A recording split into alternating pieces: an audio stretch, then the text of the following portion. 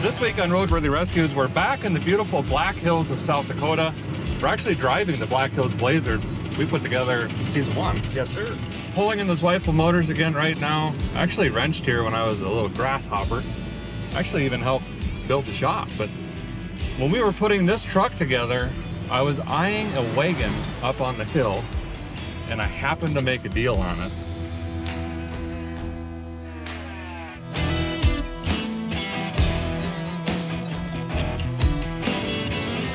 This actually works in my favor because my wife Jessica has been wanting a Wagon, so I feel like I finally have permission to bring a car home.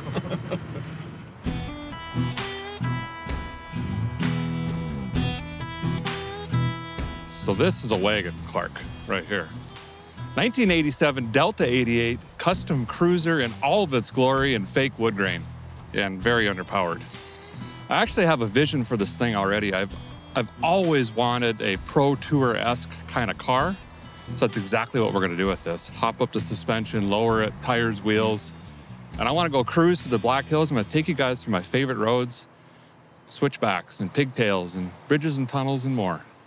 All that stuff. But first, Sean, we gotta get this running and see what it needs. Get it off the ground. That would be helpful. Yeah. It's been sitting 16 years, and the story goes someone sold a house and just abandoned it there. Good friend Roger picked it up, and here it sits. Let's take a look, see what it's gonna take. Oh, yeah. Pretty fancy, actually. Oh, it is wood grain. Yeah, I don't know. I mean, it's got a tape player. That's pretty sweet. It's an AC car. I think you can put a full-size bed in there. Are the seats missing or just folded No, they're in? folded down. Let's open the back up. See what we got. We got flying creatures everywhere in this. These are cool. They fold down or out. What? Really? Let me show you. Okay. Look at this. Are you looking at it? How do you roll that down, though? Is it power? It's probably powers somewhere. Watch out, wasps everywhere. But here's the other handle. And see, it's got a different pivot point, and it'll come down. Well, I'll be... Man, it's like mint under there, though. Look at that. Oh, we got our build RPO parts identification thing. It's pretty sweet. And a lot of spiders, stuff like that. Does that storage go all the way underneath that? Oh yeah, this thing is awesome. Roof rack, spoilers. We're gonna have to do a wasp relocation, I think. A delete? Yeah. Eminent domain. You're gonna have to move. We'll deal with that later. Let's look under the hood. Yep. Oh. What are all those snakes? It looks good, though. Okay. Oh, yeah. So this is a smogged out Oldsmobile 307. It's like 145 horse and 250 foot-pounds of tire shredding torque. And then you minus about all of that for the smog. And AC. It would be cool to get the AC working, though. It's going to be hot this week. Real hot. I don't have any idea if this even rotates, if it's locked up. It's got a quadribog on it. It does have HEI. Don't know what those things do. Have no idea what those lines are. Is that the smog pump thingy it would do? All the vacuum lines are... That should be fun, tracing all that down, huh? Yeah. Okay. We should probably get this running before we get ahead of ourselves. Then maybe suspension? Yes. Okay. Did you see it had overdrive? No, I did not. Oh man, we're gonna be highway bombing. All right, I'll push on the belt. You crank the croissant wrench. Whoa! And hopefully it turns. Go. Yep, it's rotating. Go Oh, again. easy too. Oh, that means there's no compression. Okay, smog pump's turning, air compressor's turning, water pump's turning. Our steering was turning. Okay, nothing's locked up then. Should we just throw a battery in it? And... Yep, let's go.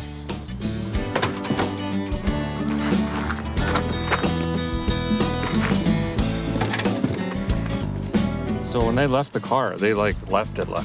They just... That is crazy. To leave the keys and everything with it? Everything. Just walked away. There was this in a Cadillac. I don't know where the Cadillac went. All right. here we go. Does the engine turn? Nope. Remember why we were curious why they would leave the car? Uh-huh. So the very first thing we got to do is put a starter in to even know if it runs. Rev on it. Yeah. She's a runner. Oh! All we have to do is rev on it.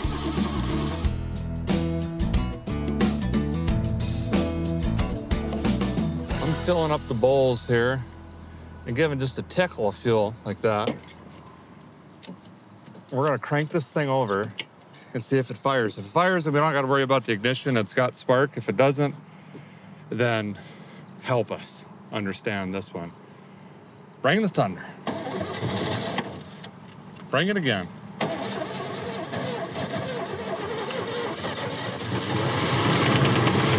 Let's knock it. We're good, dude. Let's just go. Just ignore the knock. Yeah. Try it again.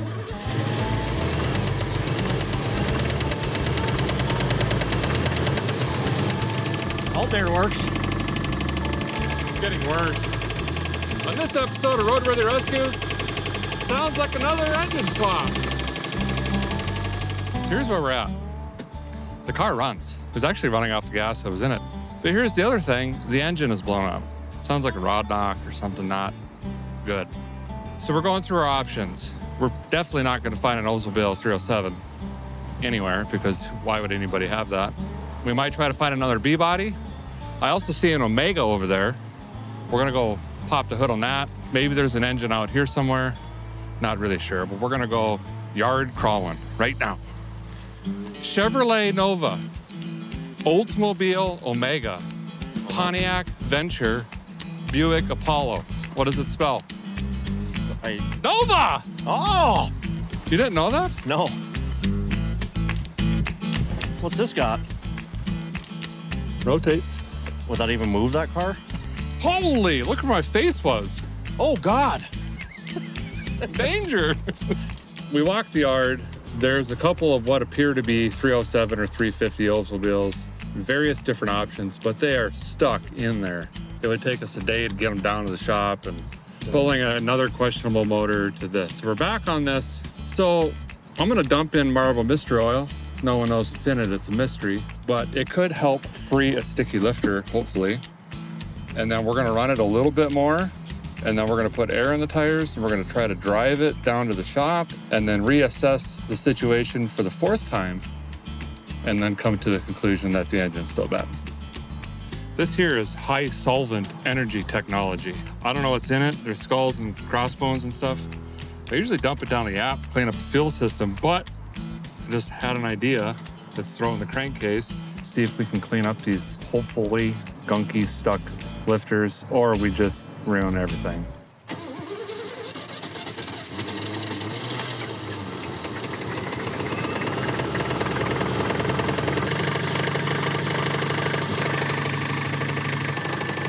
What is that noise now? That's the smog pump. Sounds like that Slipknot drummer, that metal band.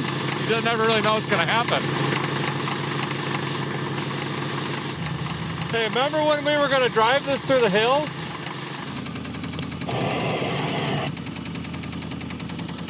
What was that about?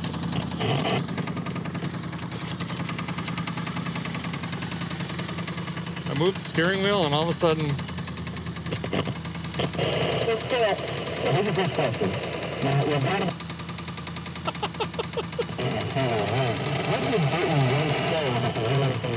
Anti-radio theft, you know? How do you change the station then? Turn it left? Well, we're gonna try to drive this down to the shop anyway.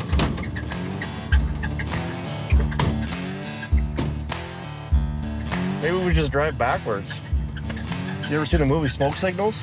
That's how they get around. Really? Yeah. We're going forward! There we go. While we're on it. Oh. Oh! Oh! Easy with the brakes now.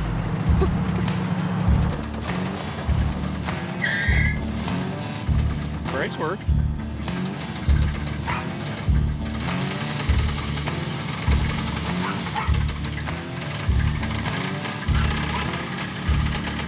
That motor's toast, man. I've got a loose, tentative plan.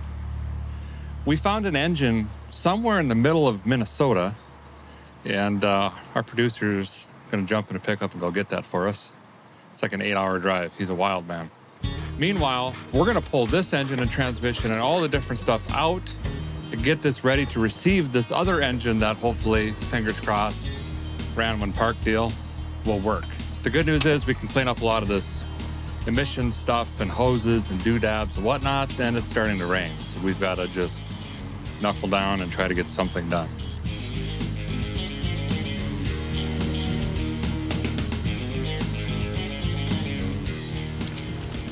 Figure out what all of this is plugged into. There's a lot of things that it's plugged into. What is happening? Look at this thing. How does that work? What's this do? It's ground. That's already off. It's a good thing Derek's a maverick mechanic. He can just put all this back together and sleep. I don't know what any of these wires do. We're never gonna get this motor running again, huh? No.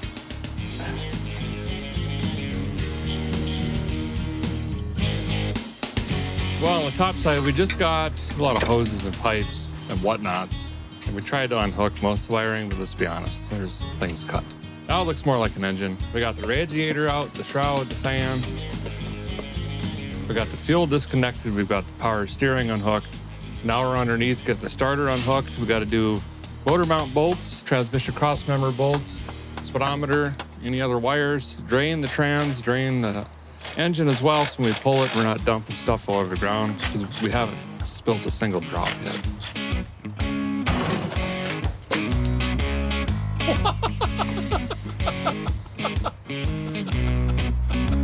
What are you even doing right now?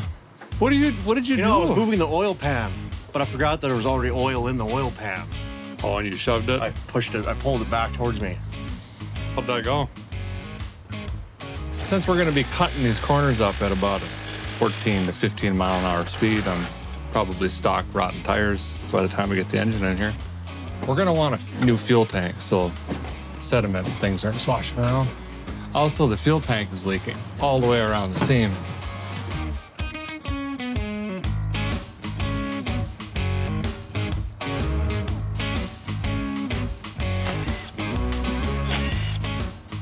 Guys got the quadribog off here. And we got a new whole plate installed. We should be ready to yank the engine and transmission out. We're gonna do it as one piece since we're getting rid of this transmission. It doesn't really transmit anything anymore. And we left all the accessories and everything on here trying to save time, which is gonna bite us in about 5 minutes. It's gonna drag, but just keep going.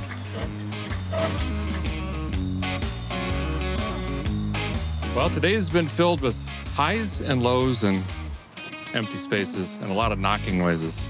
But I think for tonight, we're just gonna clean up the engine bay here, call it a night. Tomorrow, we'll hit it hard and we've got to fill this space with something other than 1 horsepower.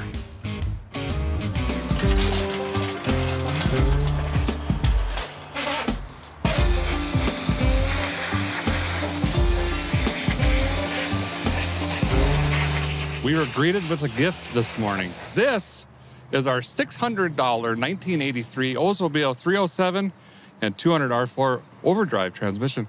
No idea if it runs. No idea if this shifts, but we're gonna go ahead and put it in anyway. Now you might be wondering, why didn't we just put a 350 in or a diesel or some other thing that would potentially bolt in? Well, it can happen, but there's a lot of rigmarole with mounts and doodads and hoses. So we decided let's just keep the 307, keep the original heritage of the vehicle, and this is what we're going with. I've already power washed it. We're gonna Craigslist rebuild it, add some new main bearings by just spray painting the oil pan. And I gotta start taking the old manifolds off. This one's been welded shut. We need that to keep our original custom exhaust, which is mostly rotted and kind of works. And then start moving accessories and everything over. Hopefully by the end of today, this combination will be on the car and it will once again be running, except without a knock.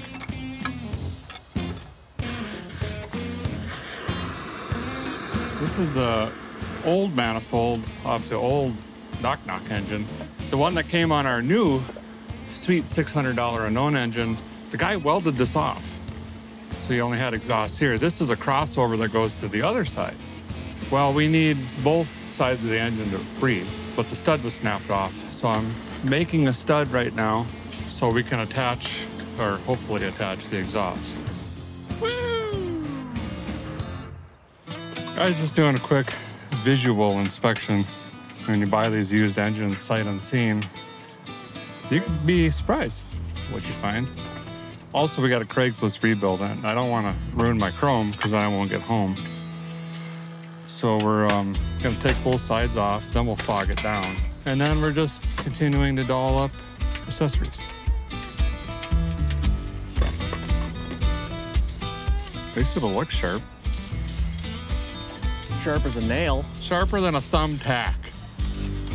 Getting ready to set the engine on top dead center. It's got the typical 1-843-6572 firing order, but I think somewhere in the early 80s, they switched from clockwise to counterclockwise ignition. I think it had something to do with the HEI. Not sure, 84 to 87, could be wrong. But we're gonna test out the starter here, see which way that turns, so we can figure out which way the flywheel turns and thus the accessories, and lastly, the distributor. So when we do put it at TDC, we line up the ignition wires correctly in the right order, trying to save us hassles down the road, Sean. Good.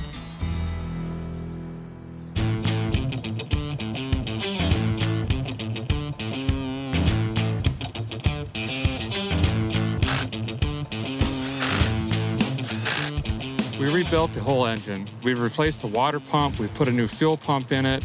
Basically, we're just trying to fix all the failure points now. So when we're in the Black Hills trying to have fun, we're not fixing it more than 32 times. The old engine had computer-controlled timing. We don't have that anymore because someone took a Leatherman and cut everything out of the engine bay. So we're going to a Petronics. It's a one-wire system, and we're gaining vacuum advance and a simple one-wire hookup, which we have, and then we don't have to worry about all of the computer-controlled stuff for timing. We think we have this where we need it. We've guessed on belt sizes. We have the accessories on. It looks less complicated. It finally has less hose than an LA nightclub. We're gonna stick this thing in, hopefully, pop the bolts in, and it's done, right? Right. Okay, bring her in. A little more up.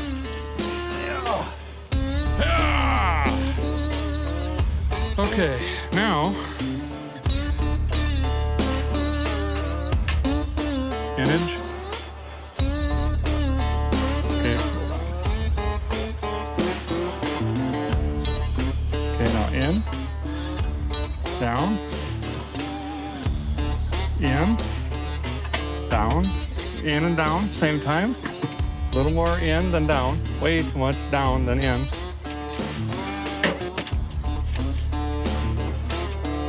I'll come down.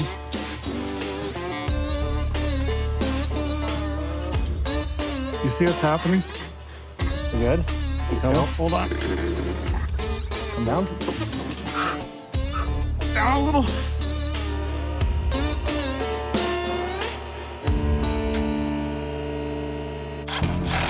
That's good. That's good.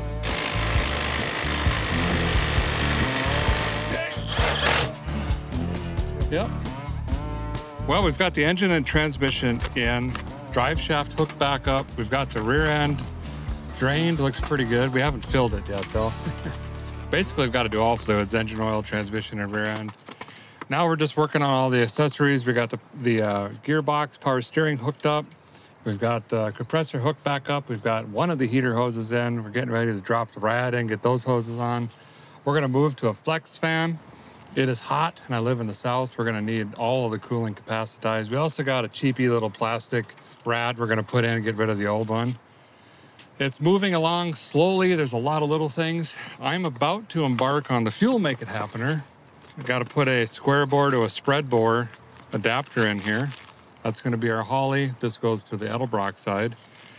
And then finish up the cap and lightning hoses. So our ignition's all set up. Sean already put sparklators in. Hopefully by sundown, this thing's gonna be running. Nope, but that's all right. We made progress.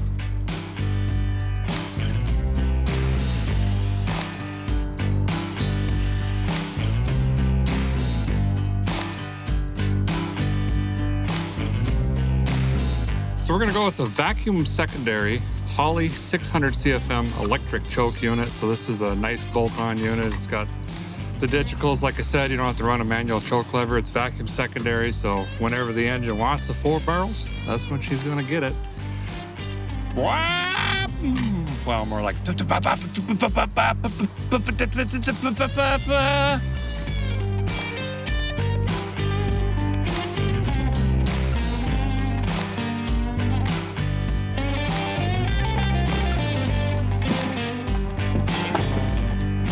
Well, we're getting ready to fire this thing. Sean's filling the transgression up.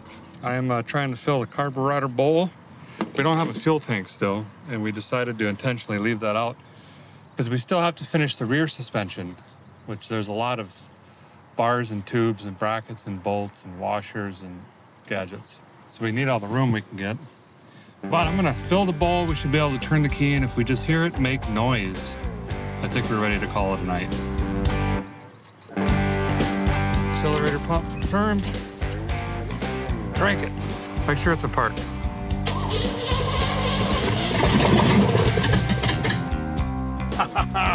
Do it again.